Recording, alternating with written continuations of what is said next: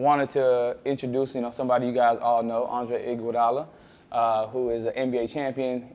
How many times over? Four. 4 times over, NBA champion, as well as 2015. What year is the MVP? 15. 2015 NBA MVP. So you guys give a hand to Andre. Appreciate it, fellas. And obviously, we all know how good of a player he is, right? And you guys are all athletes, so you guys share that in common. But for me, it was more important to bring somebody here that, had transcended just the sports part of it, right? Obviously, the basketball part is cool and it's important.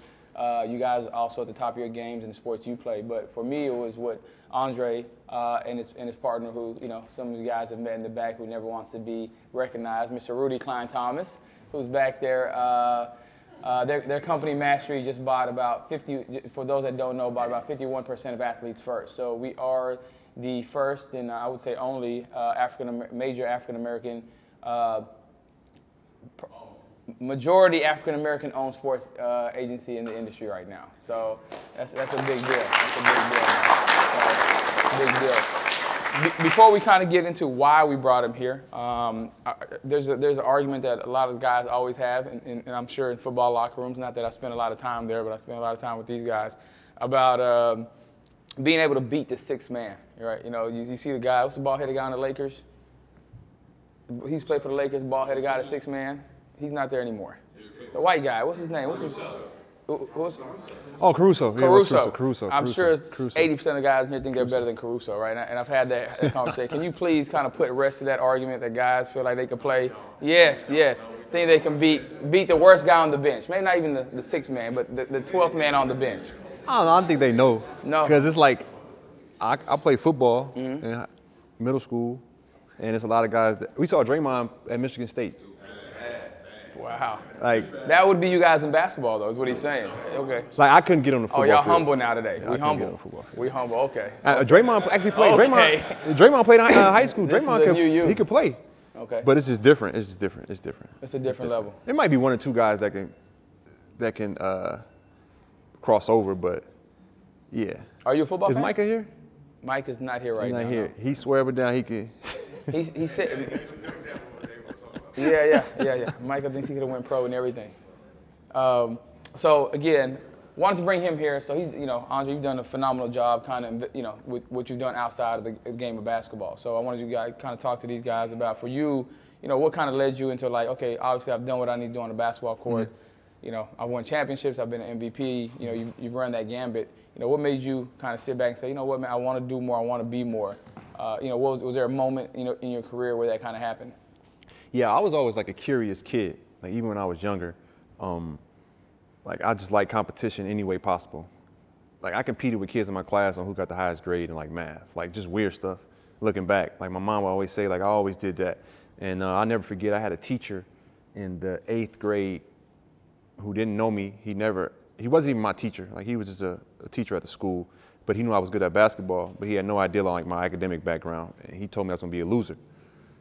And from that moment on, like that stuck with me. Like I'll never forget that.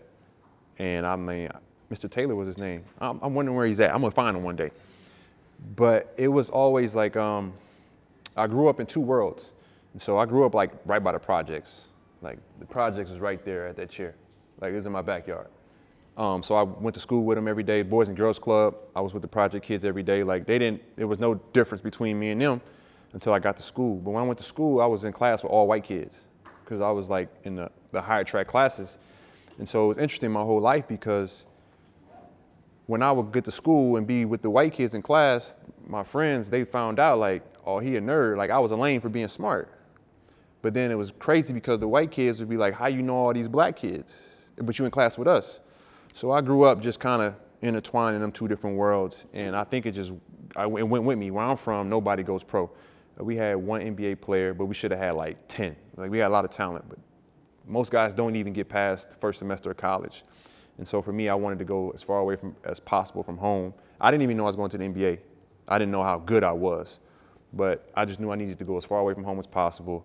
And as long as I got my degree, then come back home, I'd be fine. And then it just, basketball clicked and I made it to the league. But then once I got to the league, you hear all the horror stories of don't go broke. That's all y'all hear. Don't go broke, don't go broke.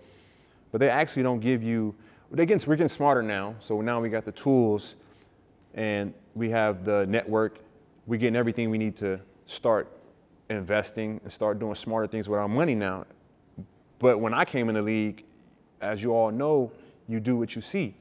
And so when I came in the league, it was like the end of the bling era, like towards the end of it, but guys still had like, the cool thing was to have 6 cars the same color. It was like, yeah, like that was when I got in the league, like you had 6 white cars, 6 black cars, 6 green cars. It was like, but what was good for me, like I didn't know I was going to the league. Like most cats know in 8th grade they're going to the league. So, you know, they spending money before they get to the league, taking loans from agents and the whole gambit. But for me, the thing that helped me was that I didn't know where to access these things. But what I did know was to follow the guy who had been around a lot, the longest. And so I got to the Sixers. Obviously, everyone knows Allen Iverson, and who's like, I looked up to him. But I didn't think I would be Allen Iverson. And I knew like he was different on a talent level than anyone else. But when I saw Aaron McKee, I saw Kevin Ollie, and I'm faster than them, I jump higher than them. You know, I do pretty much everything just as good as them. But they have been in the league for 10 years. I'm like, oh, I want to be like them. They've been around for 10 years, and like I got everything they got and better. I want to be them. And so I just started following them. Like I was watching what kind of clothes they wore. I asked them who their financial advisors were. One of them, I hired their financial advisor. Like I was just trying to be like them because they had been around for the longest. And I don't know what it was, but that's just where my mind gravitated to. And I wanted to be more than just a basketball player based upon how people perceive us. So when we walk down the street, you're just a tall basketball player. So, or you're a football player. So you already know what type of energy they're giving you. You only got what you got because you play a sport. You dumb. You don't have no sense. You know what I mean? So going back to that teacher, like, you're never going to be nothing. I was like, no white person's ever going to look at me like I'm just an athlete. And I think that just stuck with me the whole way. Got you. So for you, I know, obviously you're a partner of Mastery. Mm-hmm. What made you decide, okay, you know, the tech is the industry that I want to get into? Obviously you can invest in real estate, mm-hmm. Obviously the marketplace, whatever it is, right? What made you decide, you know what, I want to go down this tech lane? Because there's not a lot of people that look like us, right, that are in the tech mm-hmm. in the tech world, right? So what made you decide, like, you know, that's where I want to be? So quick story, we go back to like 2007. It's like my 3rd year in the league. I have a teammate from Providence come in, he's a rookie, and I had really good vets, so I was just following that path. Like Aaron McKee and Kevin Ollie looked out for me any way they could. So I just trying to do the same thing. So I had a rookie, good kid, knucklehead, and I was always on him about working hard, being early, whatever. And he would always say, "You sound like Rudy." I'm like, "Who is Rudy?" And long and behold, it was Rudy, and we ended up meeting through him, and we just got this bond. Like, and he started asking me questions, like, "You a smart cat? Like, why does your wealth management team charge you what they charge you? Like, what do they do?" And I don't know, because we meet once a year, show me what I saved, show me how much money in the account. They give me a bunch of numbers I don't understand. And I just say, all right, cool, it looked good to me. I don't know what a financial advisor looks like. We didn't grow up seeing financial advisors. So how we know a real from the fake? And so what Rudy did was tell me, go find out what exactly they do and go find out how much they make, if they make you money or if they lose you money. And so did all that. That's why you see the Charles Schwab commercial, and they were saying, why you pay you 1% and they lost you down 5% of your portfolio. So regardless of how much money they got of yours, if they earn or lose, they still get the same percentage. And that's when the light bulb went off. And so Rudy was like, how about we do this? Let's open an E-Trade account. Just take a little bit of money. I think we took like $500,000, put in an E-Trade account. And he was like, I'll help you. And he was like, pick 2 stocks. Then I'll pick some stocks. But here was the interesting part, because you'll hear a lot of stories about people, you know, stealing money from you, whatever. Rudy said he's going to tier his fee on how much money we make off this E-Trade account. So if he makes me 0% to like 8%, he don't get paid. If he made me from like 9% to like 18%, he got a certain amount. If he made me 20 to 40%, he got a certain amount. So like the only way he really made money is if we made some money. Yeah. And then if I lost money, he would pay me all my money back. That's a good deal. So I can't lose, right? It's a good deal. And we signed a contract and everything, right? But the interesting part was,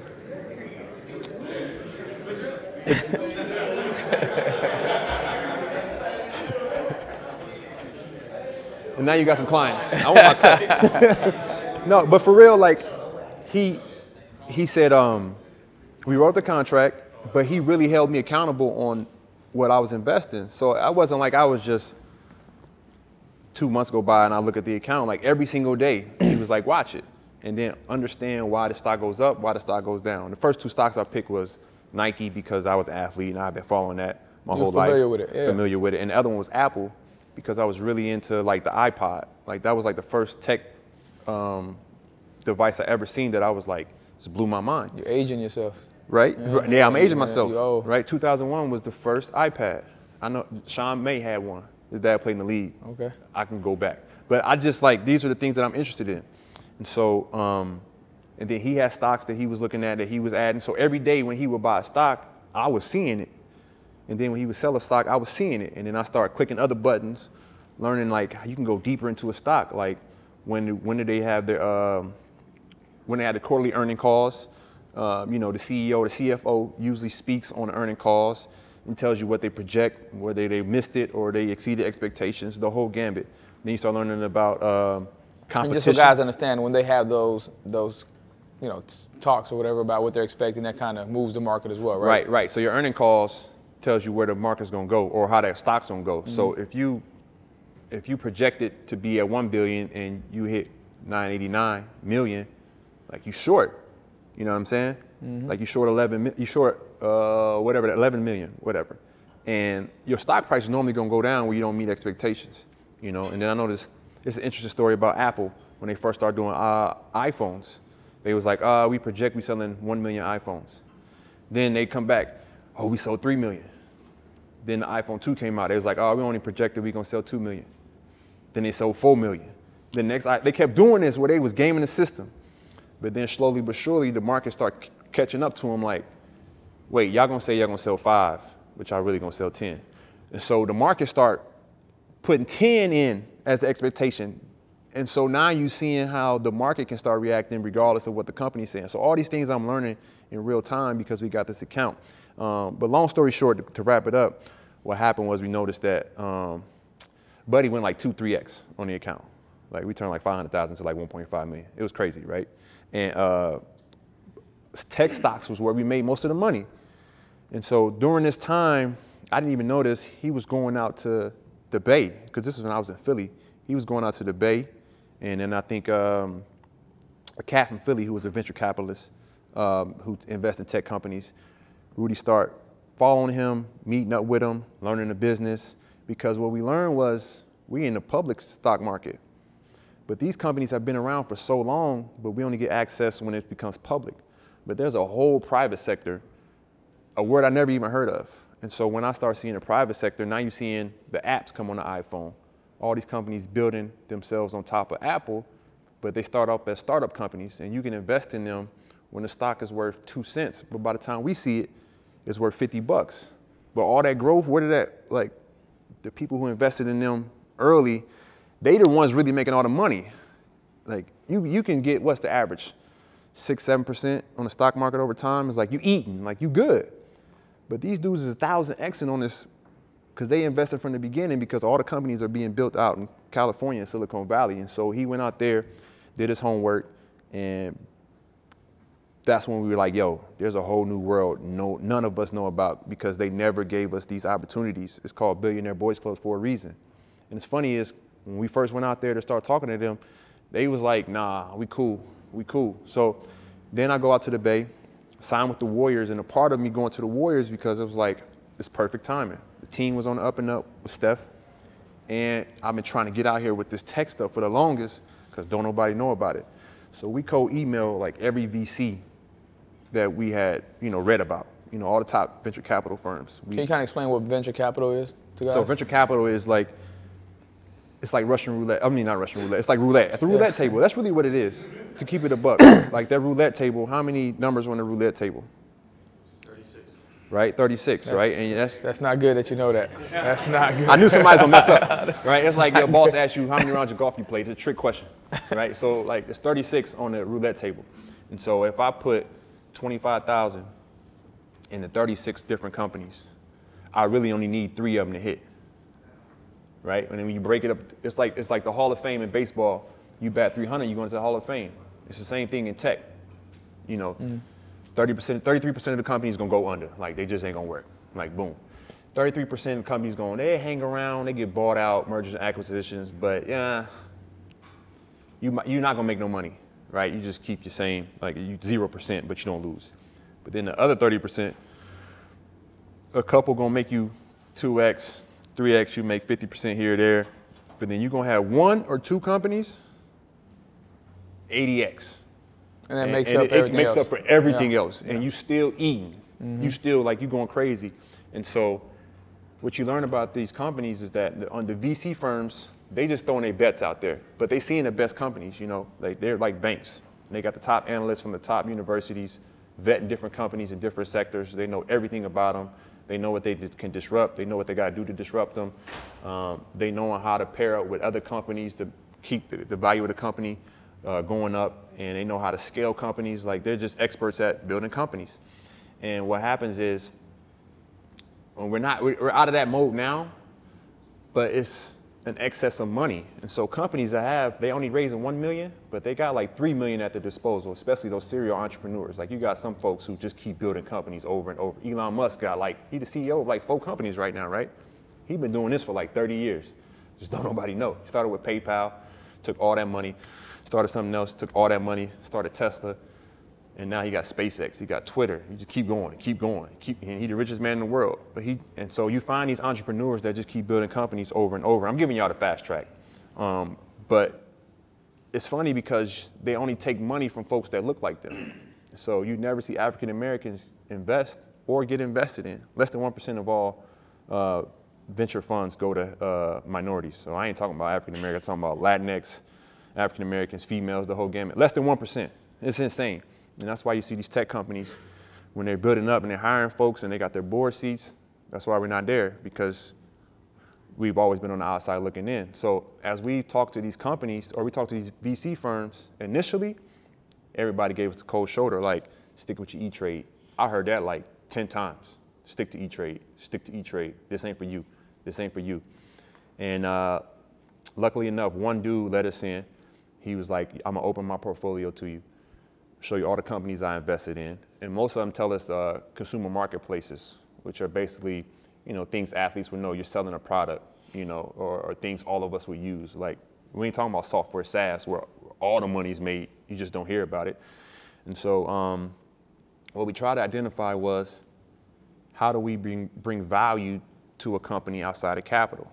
Because they don't need our money. And that's why we never get in. It's like, we got the money, we ain't gotta take it. We can pick and choose who we take the money from. So it's like, all right, how do we differentiate ourselves to be valuable to this company? So the first company was called Twice. They eventually got bought out by eBay, but they were a secondhand clothing store. And now you've seen it with, it's been a Poshmark who sold off, maybe pissed me off because I invested and made some money, then they sold the company. The Real is another one, like secondhand clothing spots that you can buy used clothing.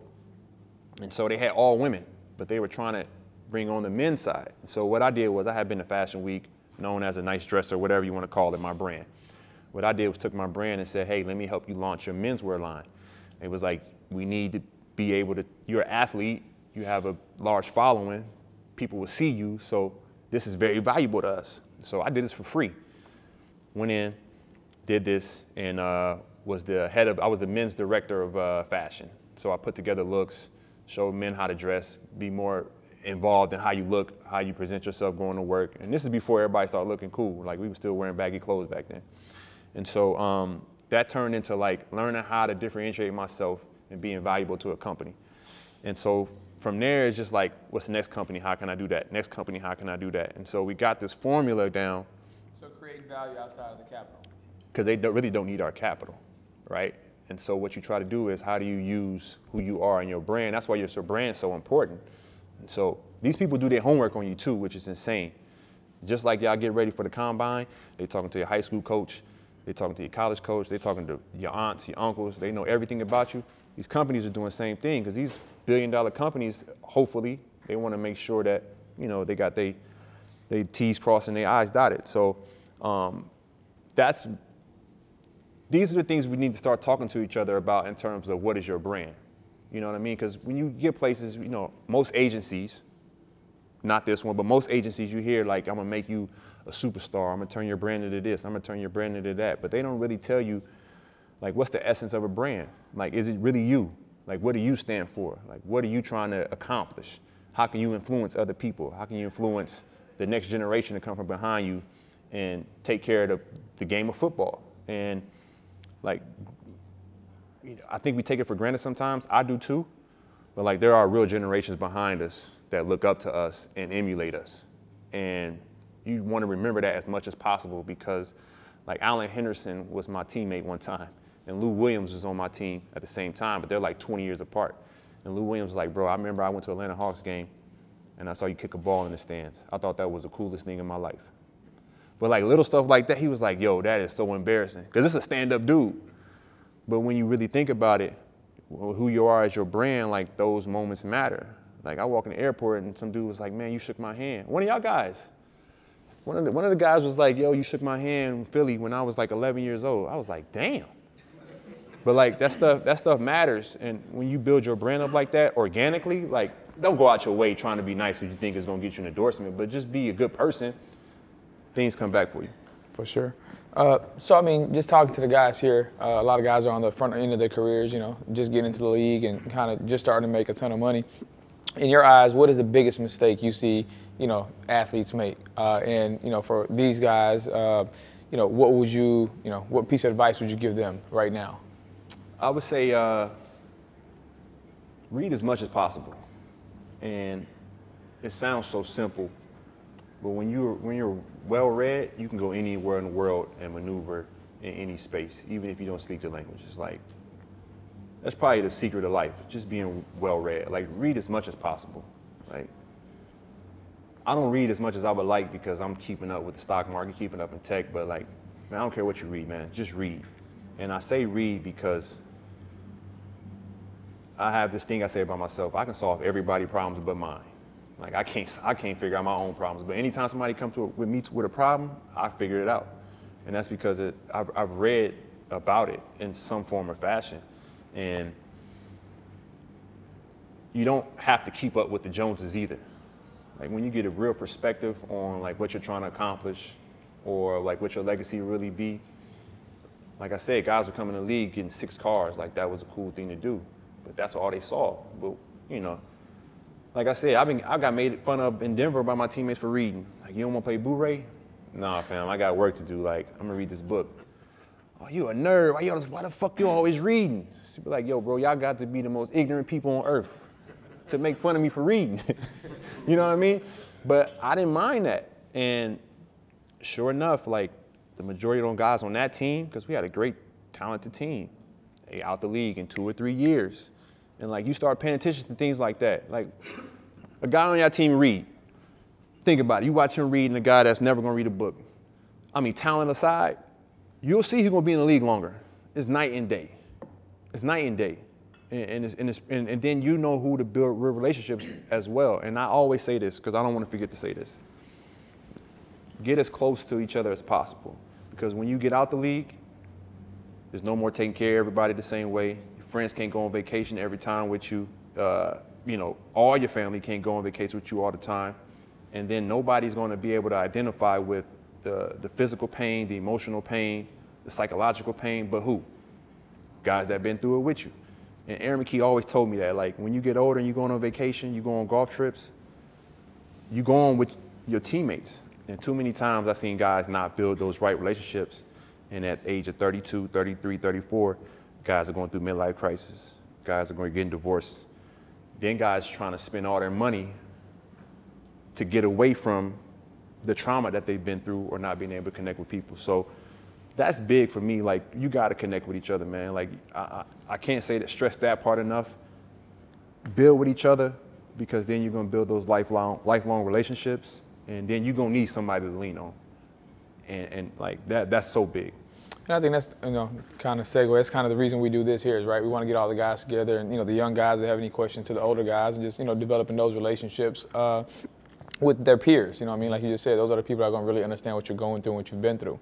Kind of talking about relationships, though, for you, can you kind of talk about the importance of building relationships outside of just the sport itself, in the business world, using that network, that platform that you get from being an athlete, and how important that is? Yeah, so ask a lot of questions. There's no such thing as a dumb question.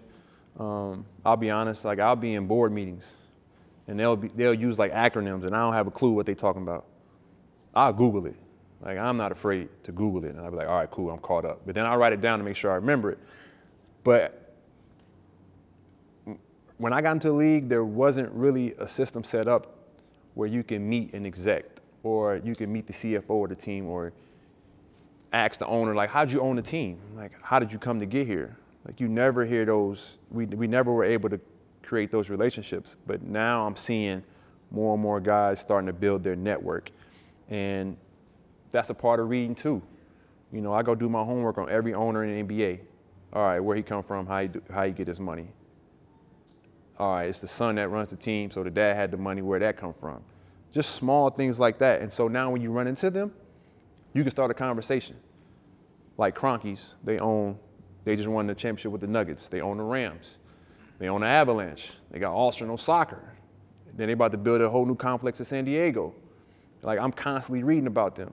And so when I see the son, Josh Kroenke, I'm like, yo, that was a nice deal y'all did in San Diego, man. Like, what sparked that idea? He's like, how you know about that? I'm like, I subscribe to this newsletter that just keep me up to date on all the transactions in sports. He's like, oh shit, well, we should talk about it. Well, now we about to get this golf team off the ground and we need some operators and they operate in like 6 different sports franchises. So now I'm like, yo, let's do this deal together. And now he's like, oh, all these conversations we had over the years, he's serious about business. Because all they want to know is if you're serious about it. They know you got the dedication, they know you got the talent. If you can read them playbooks y'all be reading, that shit be confusing me. Like basketball, it's all the same plays over and over again. You just meet somebody before they get there, but y'all got complex, like y'all all geniuses. It's just like they tell us we entertainers and we athletes. That's a genius in itself. Like, man, y'all way smarter than y'all think y'all are. Because I didn't know it. It's like what they call it, imposter syndrome. I'll be in some of them boardrooms, like, do I even belong here? Like thinking. But once I'm around them for a long time, I'm like, man, I'm smarter than you.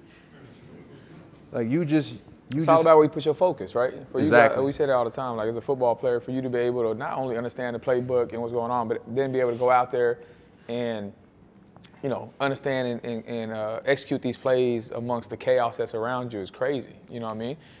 So for you, if you put your time and your effort into understanding the marketplace, right, or tech or whatever it is you want to, it's just about what's important to you and what you spend your time on. Yeah, and I will say, like, it's not easy.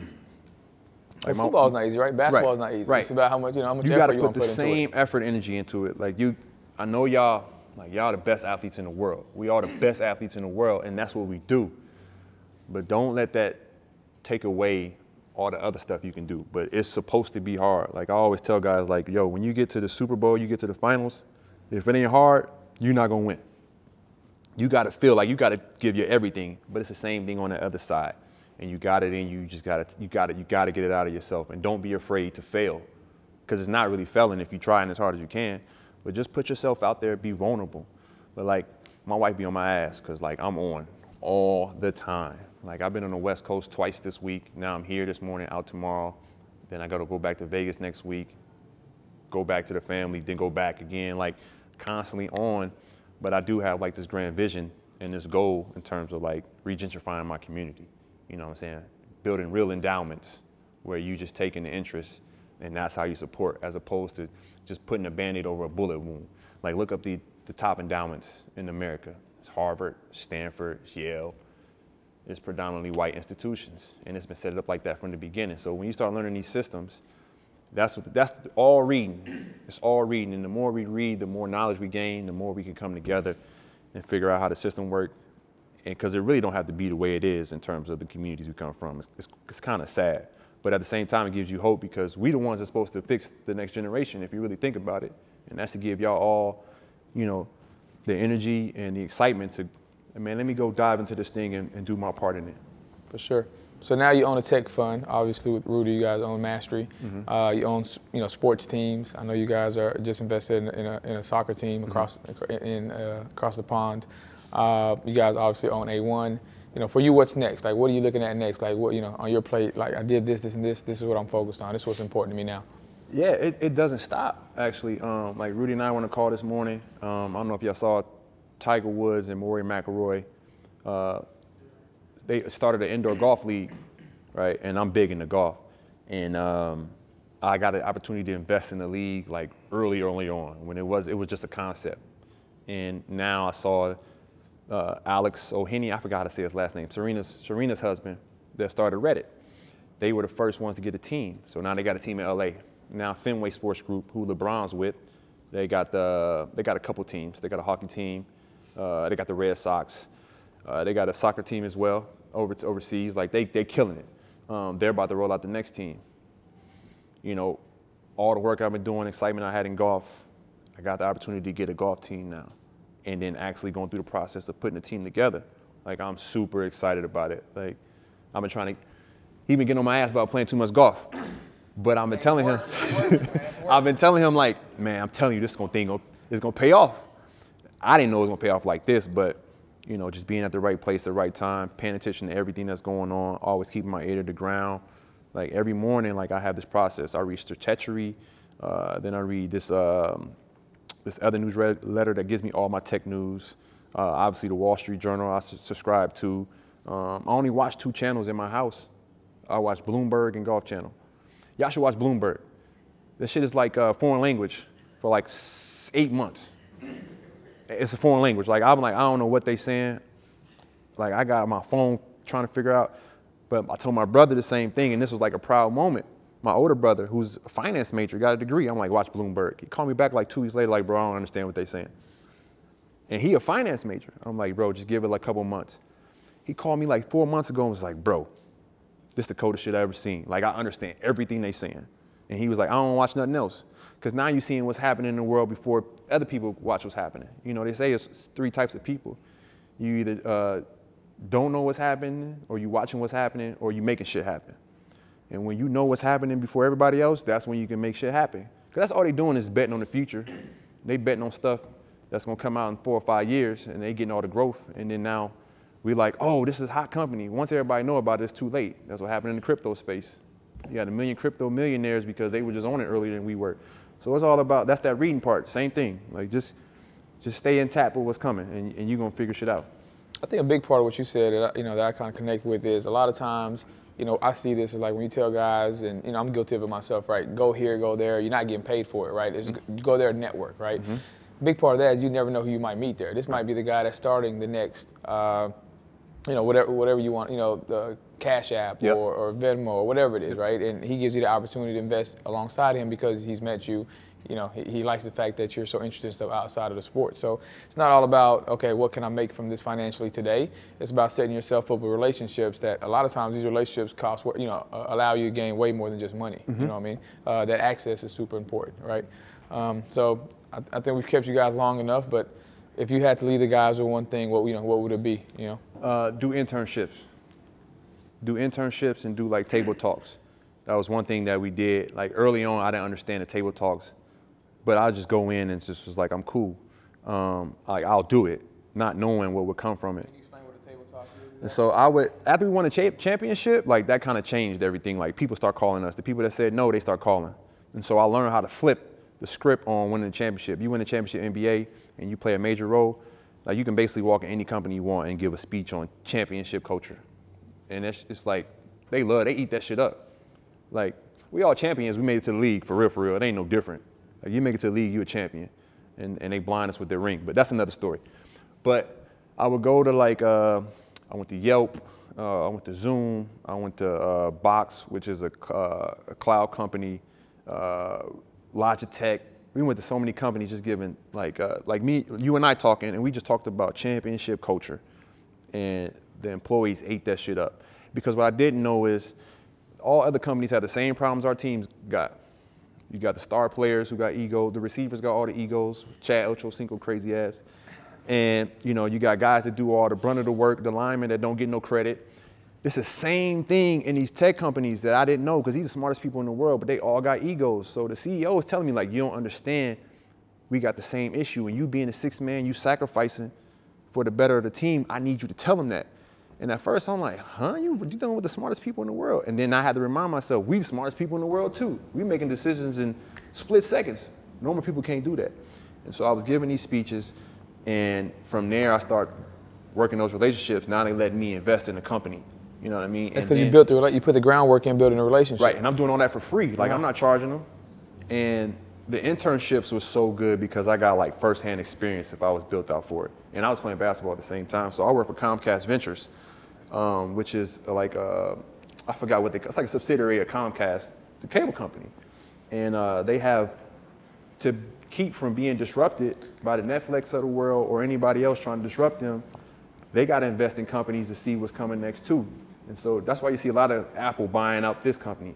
You know, Google buying out that company. They buying out companies that's going to wipe them clean out. Buying a competitor out, yeah. Right? And so when I work for Comcast Ventures, I'm learning, okay, this is why y'all were having fun. This is why y'all would invest in companies, because y'all just rolling them up into y'all company. That's how y'all keep growing.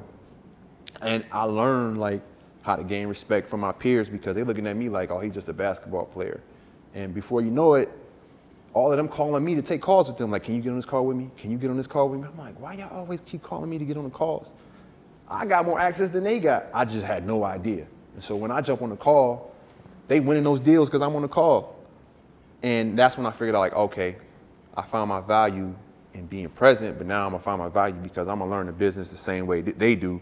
They just went to school for 8 years. And so now it all for me is to make up for time. I got to keep studying and learn the business. So don't be afraid to take internships and do those company talks, man. They work. They really work. For sure. Open it up for questions. You guys have any questions that y'all want to ask? Anything that, you know, Andre can answer? Bach? 3 best books you've ever read. Ooh. No audiobooks, man. No audiobooks. No audio. Audiobooks are good. That's all I do is audio. A good audiobook I did was Sapiens was cold. Mm-hmm. You want me to say Seed of the Soul? Adrian and I have been talking. Seed of the Soul was one of my favorite books. Celestine Prophecy was really good. I can go on and on and on. I got like a library in my house. My wife is, she got like a purpose going to SAT. So like, she just be handing me books. Snowball Effect on Warren Buffett was really good because he didn't approve the book. He tried to get it cut at the last minute because it was revealing too much. But I learned a lot about Warren Buffett in this book. Essentially, Warren Buffett was like, he's like an athlete, right? So we've been playing our sport since we were like 4 or 5 years old, right? I'm in Texas. Y'all had kindergartens out there playing, like they serious about their sport. Like they don't play around with football in Texas. Warren Buffett's uncle was like the head of the stock market.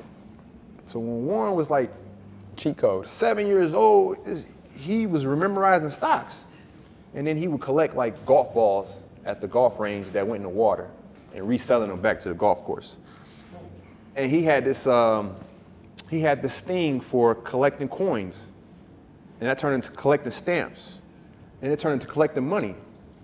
He just obsessed with collecting money.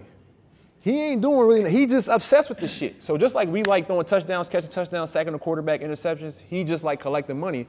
So he got a knack for like seeing like, oh, that company's undervalued, that company's overvalued. And he had been doing it since he was 8 years old. If he ain't the richest person in the world, then he failed. He just did some shit he was like doing, and that's why he don't spend the money. Y'all be like, why Warren Buffett don't spend the money? He not doing it for the money. He just obsessed with collecting money. And when I was like, holy shit, he just shot a basketball 10,000 times. It's the same thing. All right, now everybody else is gonna name their 3 favorite books. All right, we're gonna start. No, I'm joking. He looked up quick like.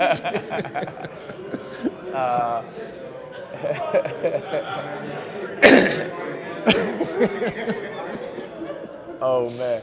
All right. Anybody else?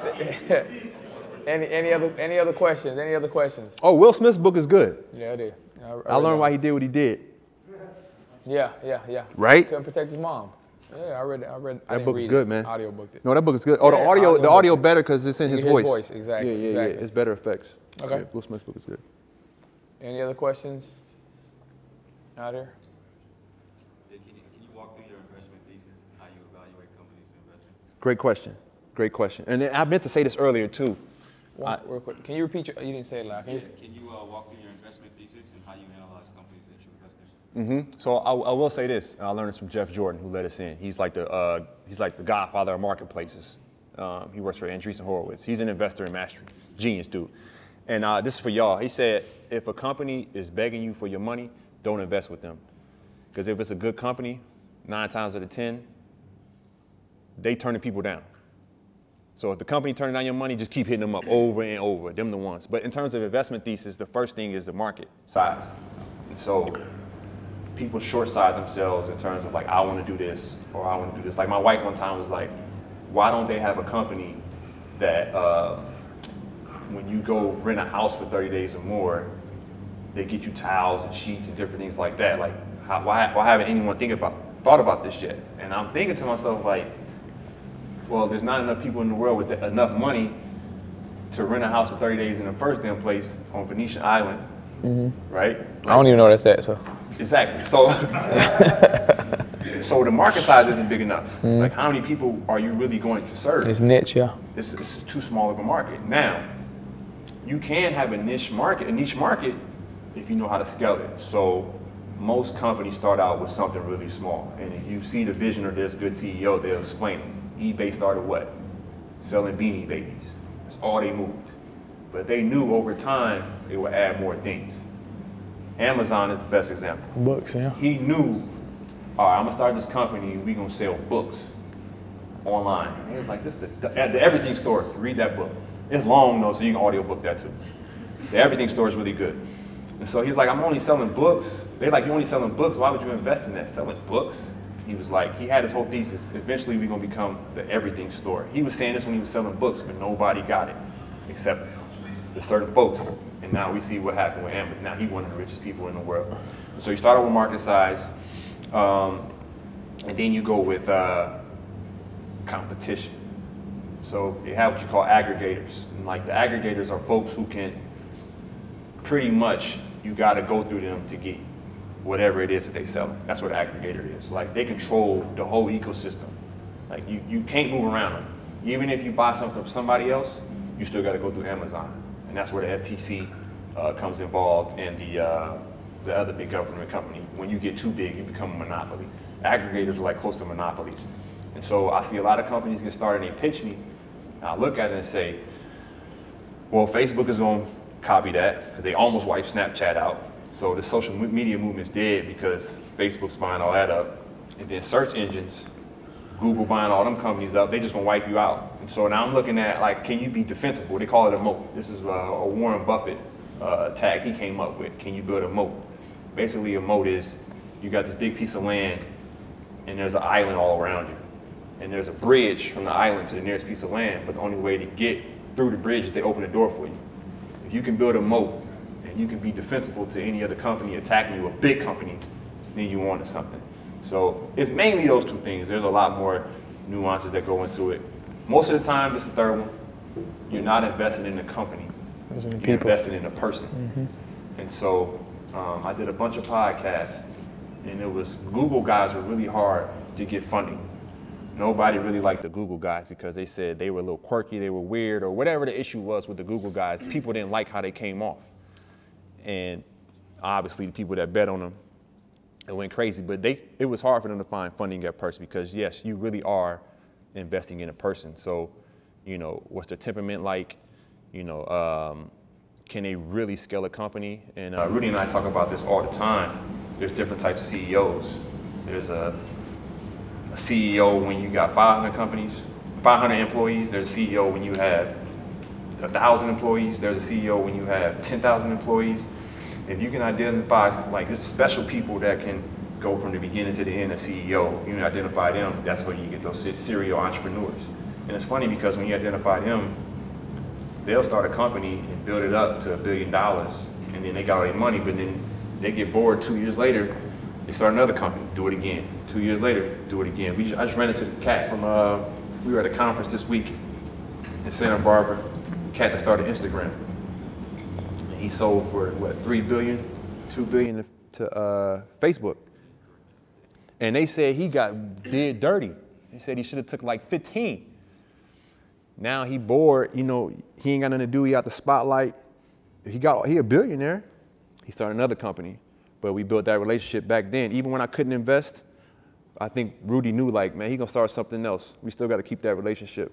Fast forward to today, he started another company. It's like some with AI company. He's doing that. So yeah, those three things: marketplace, market size, the person you invest in, and can they build a moat? Appreciate it. Mm-hmm. Anyone else? Anyone else? Any other questions? All right, well, can we give a hand to the Thanks, fellas. Appreciate you coming out. Yes, thank you. Spending time with us, Yep, man. appreciate you. Yes, sir. I hope y'all got something out of this, man. I really do. Definitely, man. All right, guys. Appreciate you guys coming out.